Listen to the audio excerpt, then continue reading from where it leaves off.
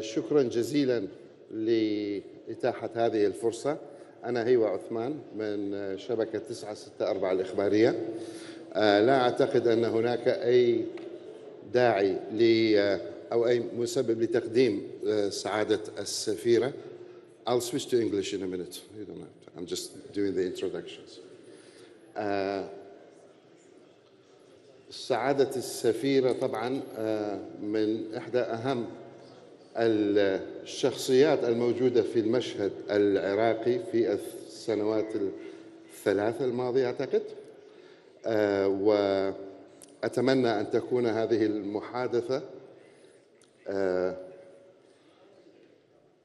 تضع بعض الضوء على بعض القضايا التي لا نراها في تغريداتها المستمرة والتي نغطيها في 964. Thank you very much, Madam Ambassador.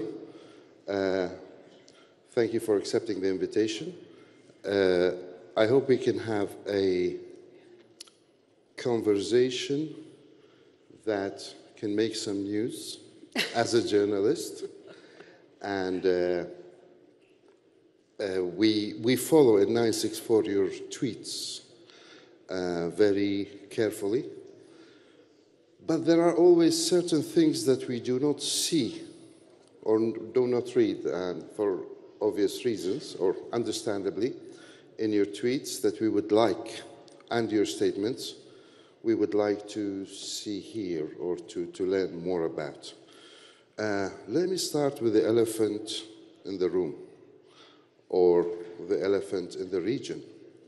The US is known to be a leading human rights advocate, and you've had some stances in the past. And the Iraqi elite in general, we are talking about an Iraq-US relationship, a lasting US relationship that is 360. Some of them say we can't afford to do 360. It is 180. And I'll come to that in a minute, in my next question maybe. But right now, the Iraqi elite understands the importance of a continued and a long-lasting relationship with the United States. But what they are perplexed or baffled with is that the US stance from atrocities in the region, starting from the atrocities of Saddam in the 80s, all the way to what we are seeing in Gaza today. What do you say to our elite? Well, first of all, I want to thank very much the organizers of the Mary Forum. You know, every year they bring hundreds, and I see it's a packed room today, hundreds of people to come and hear from many, from diplomats, from government officials, from senior leaders, from deep thinkers of the situation both here and in the region. And I'm very pleased that I can be here today and again this year to participate in a dialogue that I think is very important and that, you know, advances the knowledge and the thinking of many here in Iraq and around the region. So, so thanks a lot for putting this together. I'm sort of looking at Loire, but he's not. He may be back there doing his organizational things. Let me talk a little bit about the role of the United States and our 360 relationship here in Iraq and what we're trying to build. That absolutely continues and has a very important human rights component to it. As you can imagine, 360, not 180. 360 is we do everything.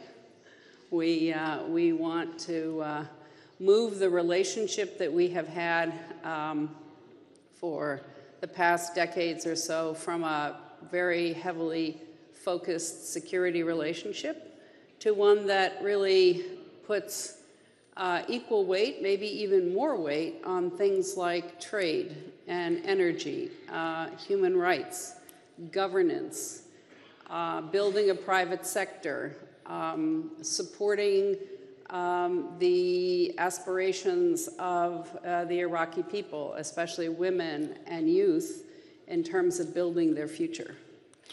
There have been significant changes, I think, over the past 2-3 years, and I think, you know, the United States, as you called us, the big elephant in the room. There are other... The region.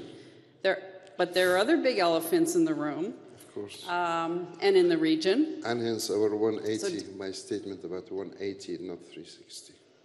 And so I've been very, I think, fortunate to serve in Iraq here over the past 2.5 years to help really advance our relationship in these areas that are covered, frankly, and have been covered in the Strategic Framework Agreement, which is still very much a framework, an agreement that we and the government of Iraq believe is still very useful in charting and setting our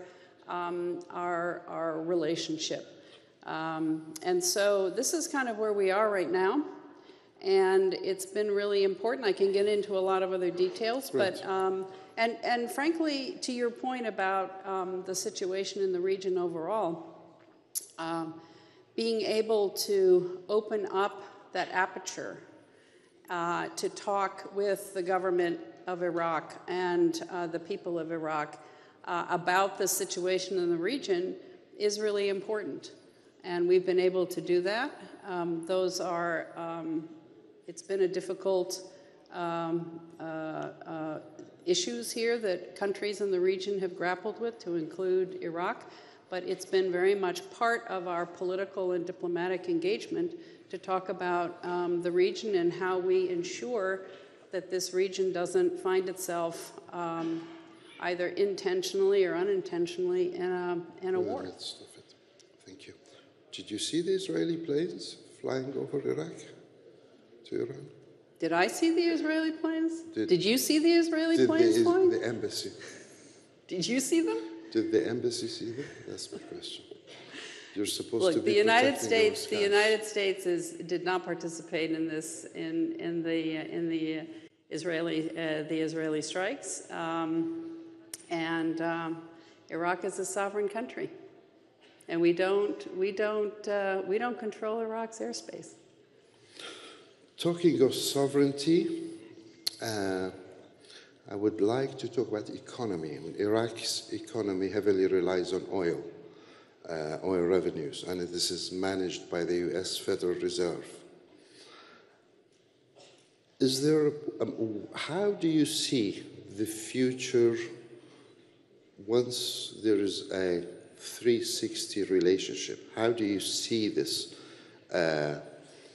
relationship materializing, especially with all the current restrictions on Iraq's trade, sometimes with Iran? I mean, we've seen recently Oman and UAE, they can pay the Iranians the few billions that they have or for trade, but Iraq always has issues with the U.S. Treasury over being able to pay Iran for energy subsidy or for energy, for electricity, especially during the summer days. How do you see that relationship once we reach 360? Well, first of all, let me just point out the U.S. Treasury doesn't run Iraq's energy sector, nor do we run their economy. I want to be really crystal clear about that. So I think to answer your question, we have, as part of our efforts to activate the SFA, in the very first HCC, or the higher consultative council that we have under the SFA to kind of organize the work that we want to do, we made back in very shortly after Prime Minister Soudani came to his position, we made energy independence, energy autonomy a very important element of our work that we were going to do together. And that meant a number of things. First of all, it was making sure that the Iraqi government could look at the resources that they have here in Iraq and make sure that they are used most efficiently. Mm-hmm. And one of the most important components of that was to look at capturing flared gas.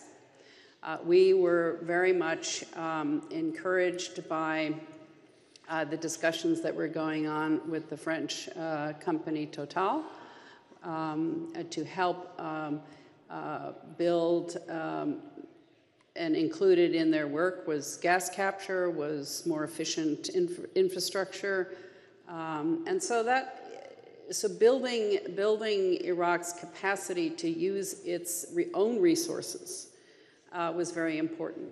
But between now and then, well, Iraq between now and then, we've accomplished a lot on that. It was also working with improving the electrical grid.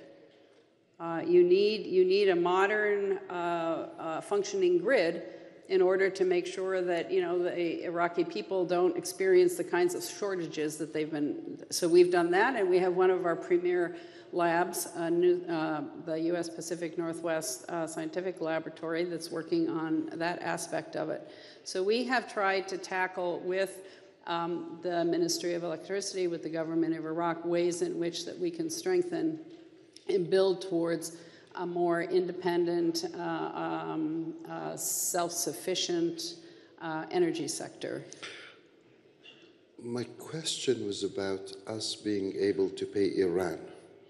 There are some billions of dollars somewhere in some bank that when you speak to the bankers or the finance people, they say, we cannot pay them because we will run the risk of being under sanctions by the US. That's the answer. You've given me my own answer, which I was going to say, which has to do with there are sanctions against Iran, and I think those who want to either find ways to circumvent them, or they find themselves violating sanctions, will find themselves in real trouble.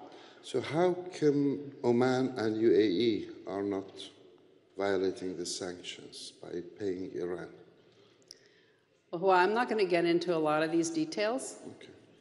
But suffice it to say that the way in which we want to ensure that Iraq has a way to provide energy, electricity, oil, revenues from their very important sector is to have a modern, technically efficient infrastructure and sector, to include, connections with their neighbors, which is Kuwait, Jordan, Saudi. There are ways in which we are harnessing that electrical grid in the region to help support and help Iraq build its independence and its sovereignty, so that it doesn't have to find itself or have the unpleasant choice of violating those sanctions.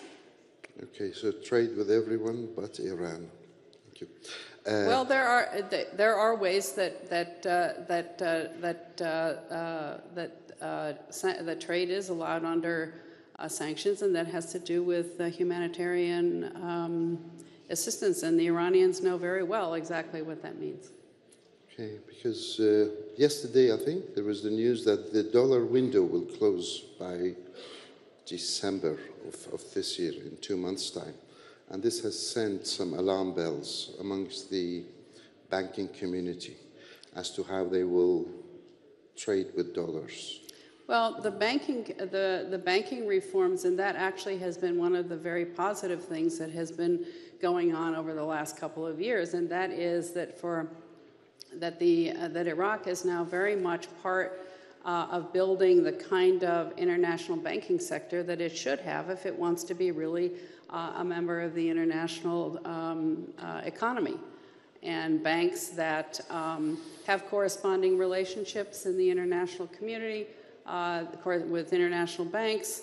Some of them will have to restructure themselves, and there are definitely ways in which they will continue to be able to access dollars. Great. We move to the U.S. military presence. Again, it has been an issue that we hear about it a lot in Baghdad, not in Kurdistan. The Kurds welcome the U.S. presence forever, actually. That's what I hear from them. When do you think, when we hear two stories, we hear from the American side that, yes, we will stay, we will not stay, but then we hear from the Iraqis, some of them say complete withdrawal now, yesterday, and then others say, no, we need to be more prepared. Is Iraq prepared for a complete withdrawal?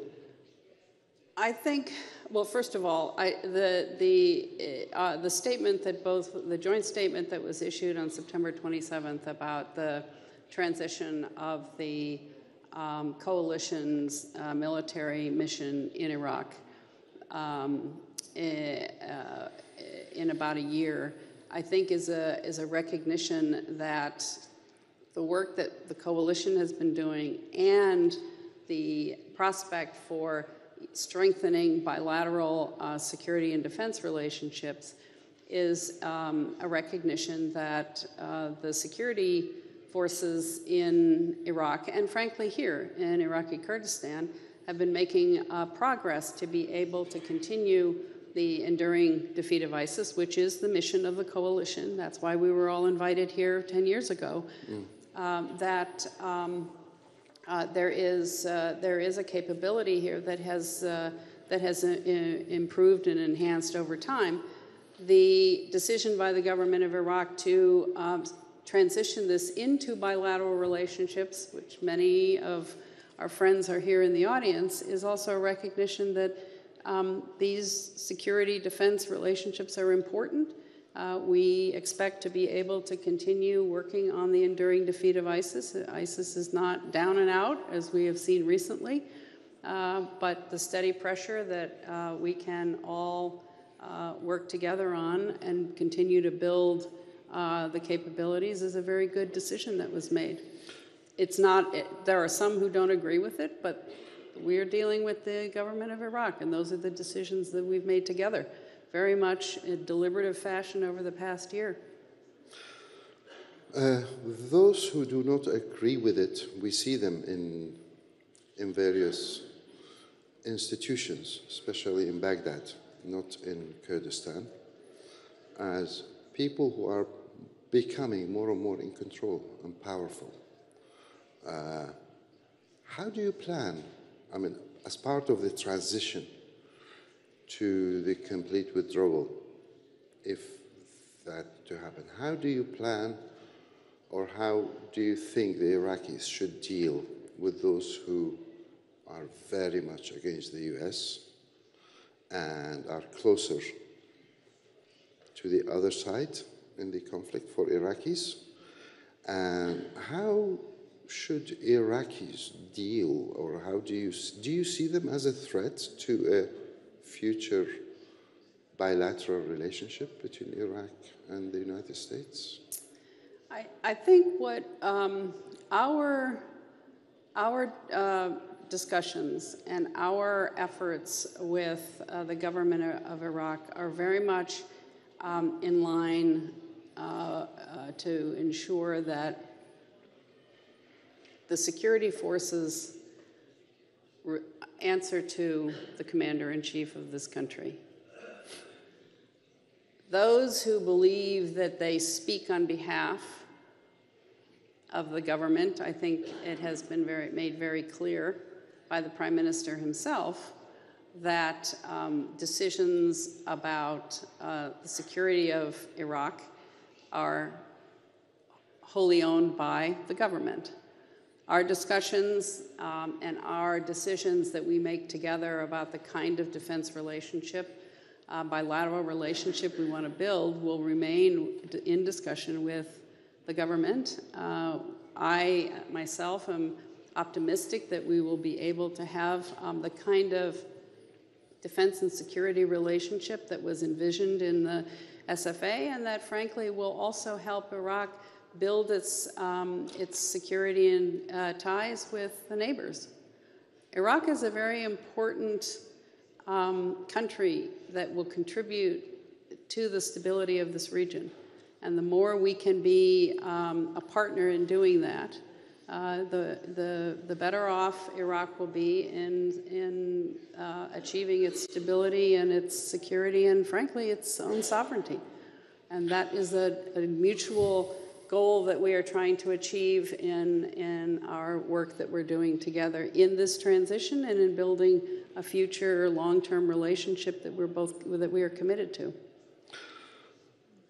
Some point in the past, I was an advisor to President Jalal Talabani, and I accompanied him in 2 visits, or many other visits, but I remember 2 visits distinctly, one in Tehran and one in DC. One to DC and one to Tehran. And he had one message to both sides. He said, we do not look at America with an Iranian eye, and we do not look at Iran with an American eye. Could you tolerate that today from Iraqis? I'm not sure what you're asking. Are we tolerating? It's a question. Iraq is a will the United States understand the Iraqi position of having a special relationship with Iran and yet maintain a relationship, a healthy relationship with DC? Well, I think that, again, Iraq is a sovereign country, and it needs to shape its relations with Iran. It has a long history. It has economic ties. It has social ties. It has religious ties. We recognize that. What we ourselves are trying to build stronger ties between Iraqis and Americans. After more than 20 years of having worked side by side on many of these issues and frankly spilling our blood together to make Iraq safe, to make Iraq stable, to make Iraq a democracy. So I think that we are going to pursue the mutual interests that we have, whether it's on security issues, on education, on building a private sector, on trade, on continuing to support Iraq's economic development. It has a lot of work that it needs to do on just, strengthening the business environment. So those are the areas where I think we will be concentrating and encouraging Iraq to work with us. Our position on Iran is not a surprise to anybody. So I would say right now, the relationship that we have with Iraq is one that's moving forward on a lot of mutual interests, and it's a positive one, all in all. There are lots of challenges, lots of things we have to work through, but frankly, there are lots of challenges and lots of things that Iraq has to work through with many of the countries that would like to be part of strengthening their relationship with Iraq and the Iraqi people. On that note, can we move to Kurdistan? Sure. The city where we are in was hit twice with ballistic missiles, and both attacks were in close proximity to the new building, the new consulate building, or it flew over Erbil. Weren't you able to intercept these missiles, as we saw when Iran was trying to hit Israel? You're right, we are building a very nice new consulate, and we're very proud of this new consulate. It is, I think, a real testament to our commitment to having strong ties with the region and and advance our relationship with Kurdistan. We are, as part of our work that we do on defense and security, it obviously very much includes defending and supporting the security and defense requirements of this area. And we're going to continue to be able to do that. I know, but the two attacks, and the two attacks, one was 1.4 kilometers away from that building. The second one that killed Peshra Dizei was 4.2 kilometers. We, in 964, we drew a Google map of the triangle, and it was amazing how we heard nothing from the U.S. consulate. Well, Usually I would point out exactly who were the ones behind those attacks. Iran. Well, my point is they're a great neighbor. So what were they doing attacking the Kurdistan and those sites here? That's a big question. So if Iran attacks, it's up to the, or Turkey attacks, it's up to the Kurds. The U.S. has no... No, I'm not saying that. I'm just saying that you know, we are here, we defend, we have always, since, you know, we have always been defending U.S. personnel and U.S.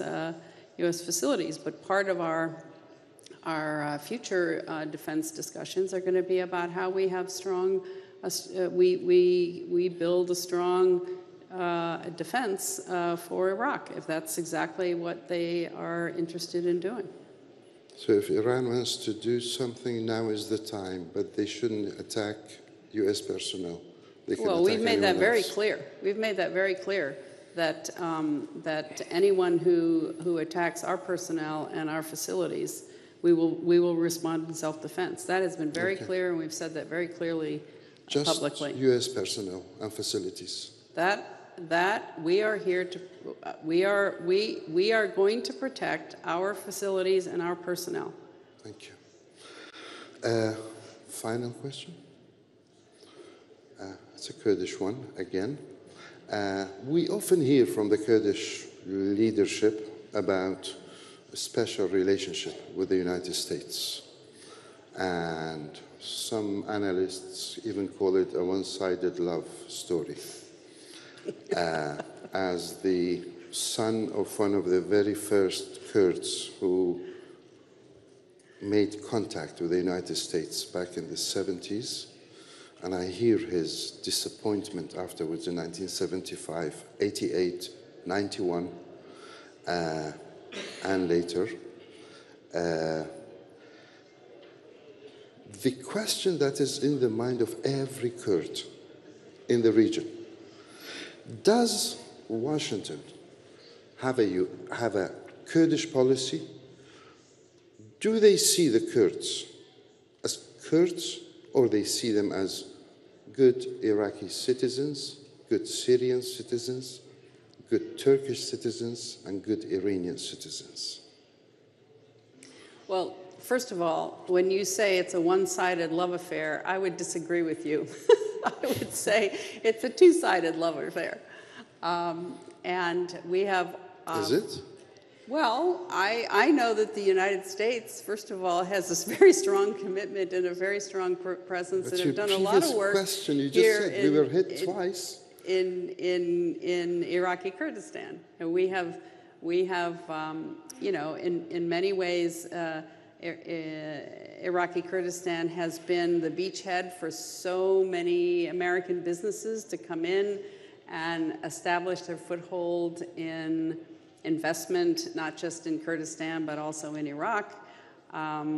They have invested here, and the investments have done very well, to the point where it allows them to go in. Some of our franchises started here and are now in Baghdad and other places.